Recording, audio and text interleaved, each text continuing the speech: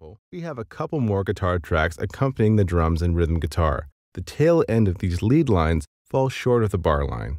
We can use time stretching to lengthen a portion of the region to match the bar's length. We don't want to lengthen the entire region though, only a small segment at the end. You may want to look for a clean sustained note because this will sound the best. I have already separated a portion of the high lead that will work great for this. Let's listen to it.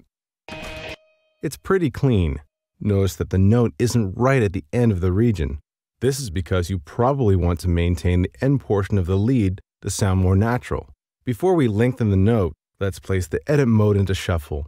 This way, the end of the region will bump the region after it forward when we stretch out the note. Select the TCE trim tool. Place the TCE trimmer at the end of the selection and drag it to the right. You can do this several times its length before hearing any artifacts. Keep stretching until you have stretched the region to its desired length. It's also a good idea to apply fade to these regions to smooth out their transition. Now let's listen back.